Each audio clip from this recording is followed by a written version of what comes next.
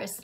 This is a full face makeup tutorial using just the Subtl Beauty stack. Hi, my name is Rachel. I'm the founder and CEO of Subtl Beauty, and we make portable, stackable makeup for busy, badass people on the go. I say this all the time, but foundation is always an optional first step. I personally love the BB cream from Laura Mercier, but for the purposes of this video, I'm only going to be using the products in my stack. So the first product I'm going to get into is the Subtl Beauty concealer, and I'm in the shade Chartreuse. This is a light to medium coverage concealer, and what I love about this is that it has a very thin consistency, so it makes it easier to spread, and it covers a lot more like larger surface areas. Certainly much easier to spread than a traditional matte or high coverage concealer. So you'll see I'm actually using this more like a foundation, which I often do with this concealer. That's the great thing about it. Okay, so next I'm going to use the lip balm, which is an optional step. So delicious.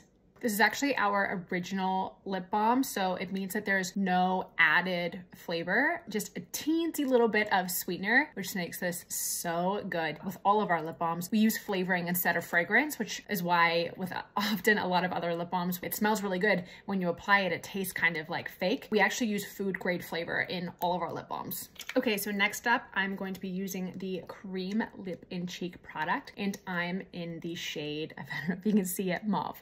I'm also going to be using the stippling brush from our 4-piece brush set to apply the lip and cheek. I know that a cream product can often be very intimidating. This makes it so much easier. I'm just going to stamp it in just enough to pick up a little bit of color. And then what I'm going to do is I'm going to stamp it onto the cheek in an upward direction like that. And I'm just going to then, while I have it, stamp it up on this side, and then I'm gonna go back and then just in a sweeping upwards motion, blend it out.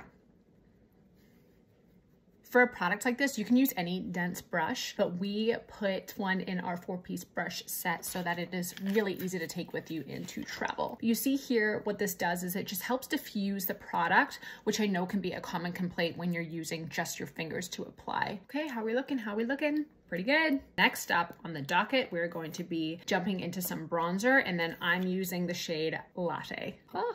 I'm also going to be pulling another brush from our 4-piece brush set to apply this. I'm going to be using our more fluffy powder brush. Now, one thing about actually all of our powders is that they're very pigmented, so it does not take a lot, and a little goes a long way. So I would suggest dipping in maybe once or twice. You don't have to do a ton of swirling because trust me, you're going to get the color. What I like to do is just start slightly below my blush and then work my way around my face to frame my face. I have a very oval face, and so when I'm using blush, I use it when I'm using bronzer, and blush, but when I'm using bronzer, I strategically place it so that my face appears shorter. Go under here, and then I just drag it up and over.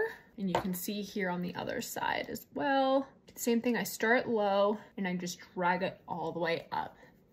I do not tan very naturally, so bronzer is always a non-negotiable in my makeup routine. However, all of our stacks are completely customizable, so if you aren't somebody who uses, bronzer in your everyday, you definitely don't have to add the bronzer to your stack at all, actually. But if you do like bronzer, we have 5 bronzer shades for you to choose from. Next up, I'm going to jump into the Shine Control powder, and that's really just to set everything in place. I'm going to use the same brush because, quite honestly, there's not a lot left on there for my bronzer, and I do think using a separate brush for absolutely everything that you apply is a little bit overkill, and I think sometimes beauty brands just do that to get us to buy more. Speaking of multi-purpose products, I'm actually gonna grab my eyeshadow brush and I'm gonna dip into the same Shine Control powder, and I'm going to use it on my lid to create a primer for eyeshadow. I have really dry skin, but for some reason my lids get incredibly oily. What the Shine Control powder does is 2 things. First, it helps soak up any of those oils that might be there currently, but it also helps your eyeshadow blend better. Have you ever dipped into eyeshadow and then you go to try and blend and it just like will not budge? That's because the eyeshadow, as soon as it hits any kind of oily skin, it immediately starts absorbing, and then it becomes very difficult to use. So in having your Shine Control already soak up all that moisture, you're preventing your eyeshadow from having to do that.